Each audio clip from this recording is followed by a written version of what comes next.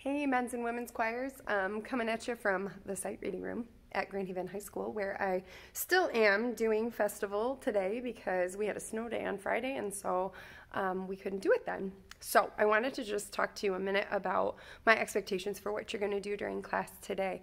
The next big event for most of you is going to be our Pops concert, which is coming up April 15. So you're going to answer 2 questions for me on a form. One, you are going to give me suggestions for what you might like to sing as a group. So you're going to go on some websites that I'm going to link for you in the Google Classroom assignment. And yeah, I just want you to let me know what you would be interested in singing. I'm looking for reasonable suggestions, so keep that in mind. And then also, if you're looking at doing a small group or a solo, that would be amazing. So yeah. That's pretty much it for today. If you are participating in solo and ensemble as a soloist, then you should definitely use today to practice your pieces. And your substitute teacher should have your music for you, so you can get going on that today along with the recordings on the spreadsheet that I gave you.